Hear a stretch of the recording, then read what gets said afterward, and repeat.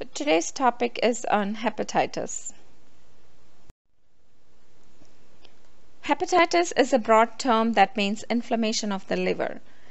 It is most commonly caused by viruses, but can also be caused by alcohol, drugs like acetaminophen, azathioprine, and methotrexate. Can be caused by chemicals, including systemic poisons like carbon tetrachloride and gold compounds. Autoimmune hepatitis, genetic disorders like Wilson's disease, which is characterized by accumulation of copper, and metabolic abnormalities like hemochromatosis can also cause hepatitis. Types of viral hepatitis are A, B, C, D, and E. They differ in their modes of transmission and clinical manifestations. The different hepatitis virus can be responsible for both acute and chronic liver disease. Hepatitis A virus.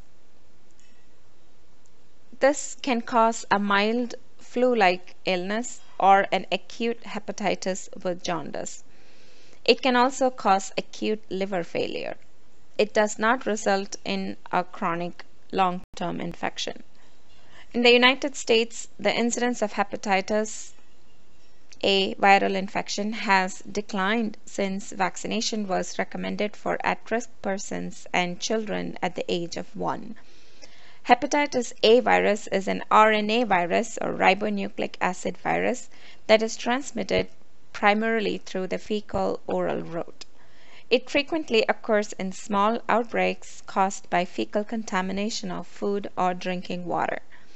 Poor hygiene, improper handling of food, crowded situations, and poor sanitary conditions are contributing factors. Transmission occurs between family members, institutionalized individuals, and children in daycare centers. Foodborne hepatitis A outbreaks are usually due to food contaminated by an infected food handler. The serological events in hepatitis A virus infection. The virus is present in feces during the incubation period, so it can be carried and transmitted by persons who have undetectable subclinical infections. The greatest risk of transmission occurs before the clinical symptoms are apparent. Hepatitis A is found in feces 2 weeks or more before the onset of symptoms and up to 1 week after the onset of jaundice. It is present only briefly in blood. The anti-HAV or antibody to hepatitis A virus, immunoglobulin M or IgM, appears in the serum as the stool becomes negative for virus. Detection of hepatitis A IgM indicates acute hepatitis. Although not commonly assessed clinically, hepatitis A IgG indicates past infection. IgG antibody provides lifelong immunity. So if you see IgG in a hepatitis A patient, it's good. Hepatitis A vaccination and thorough hand washing are the best methods to prevent outbreaks. Hepatitis B virus. Hepatitis B virus can cause either acute or chronic disease. Starting in the 1990s and continuing today, the incidence of HBV infection has decreased because of the widespread use of the hepatitis B vaccination. About 12 million Americans have been infected with hepatitis B virus. In the majority of adults with acute hepatitis B, the infection completely resolves. Of the more than 1 million Americans who develop chronic infections, the severity of liver impairment may range from none to severe liver disease. Approximately 15 to 25% of chronically infected persons die from chronic liver disease. Hepatitis B is a DNA or deoxyribonucleic acid virus. It can be transmitted perinatally by mothers infected with hepatitis B virus, percutaneously through IV drug use, accidental needle stick punctures, or by mucosal exposure to infectious blood, blood products, or other body fluids like semen, vaginal secretions, and saliva. In people with HBV, hepatitis B surface antigen or HBsAg has been detected in almost every body fluid. Infected semen and saliva contain much lower concentrations of HBV than does blood, but the virus can be transmitted via these secretions. If GI bleed occurs, feces can be contaminated with the virus from the blood. There is no evidence that urine, feces, breast milk, tears, and sweat are infective. Feces without GI bleeding. The at-risk population for hepatitis B virus. Sexual transmission is a common mode of transmission for hepatitis B virus. Men who have sex with men, especially those practicing unprotected anal intercourse, are at risk for HBV infection. Although there is a much lower risk of transmission with kissing and sharing of food items, these activities may spread the virus via saliva.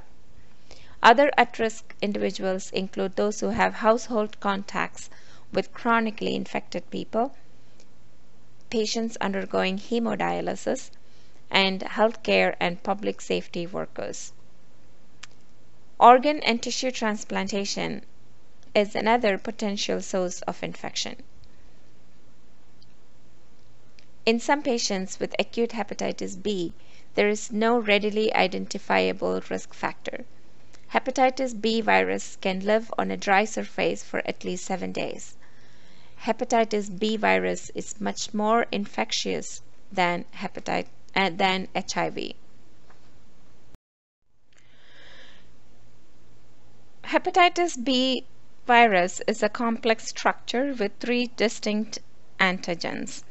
The surface antigen, which is HBsAg, the core antigen HBc antigen, and the E antigen. HBsAg in the serum for 6 months or longer after infection indicates chronic HBV infection. Each antigen has corresponding antibody that may help develop in response to the HBV infection. The presence of hepatitis B surface antibody in the blood indicates immunity from the HBV vaccine or from past HBV infection.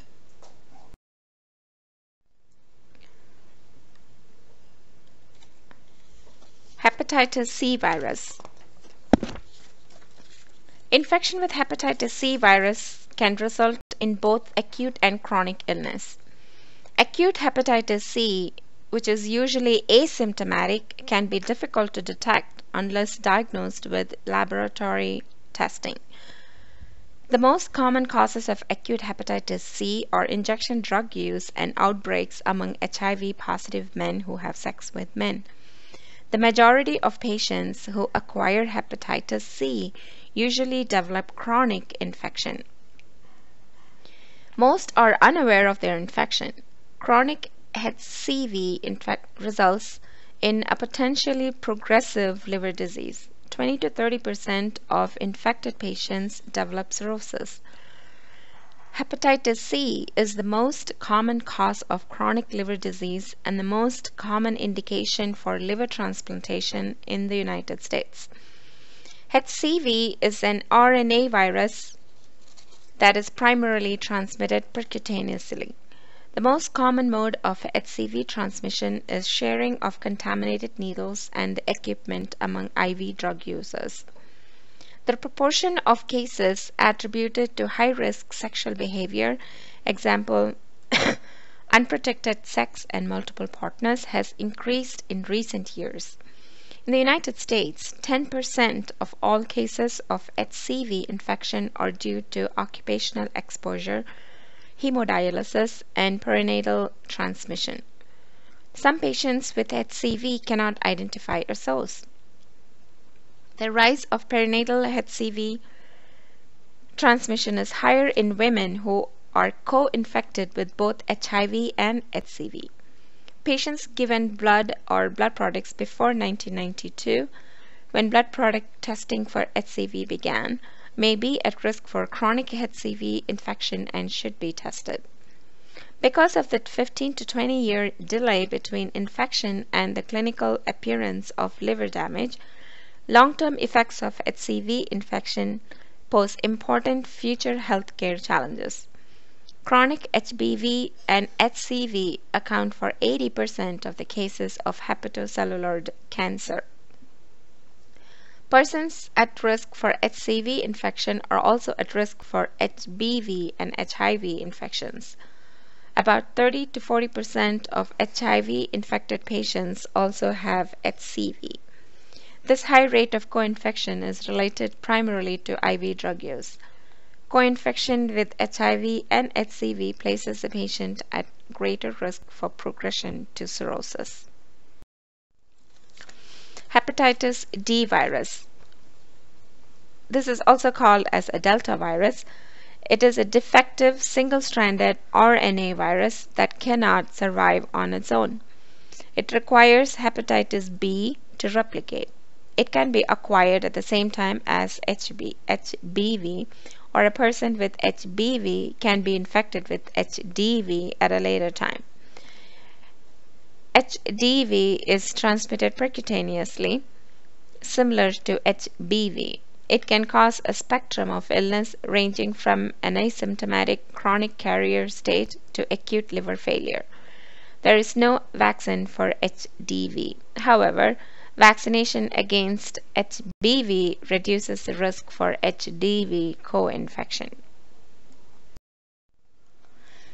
Hepatitis E virus is an RNA virus transmitted via the fecal-oral route. The usual mode of transmission is via drinking contaminated water. Hepatitis E infection occurs primarily in developing countries, with epidemics reported in India, Asia, Mexico, and Africa. Only a few cases of hepatitis E virus have been reported in the United States, and these cases have been primarily in persons who had recently traveled to an HEV endemic area. One form of hepatitis E is prevalent among patients who have had organ transplants. So, to conclude, hepatitis A and E are transmitted by the fecal-oral route, and they both are RNA virus. Hepatitis B, C, and D spread through blood and body fluids. Hepatitis D cannot survive without hepatitis B. Hepatitis B is a DNA virus, hepatitis C is an RNA virus, and hepatitis D is a defective RNA virus or Delta virus.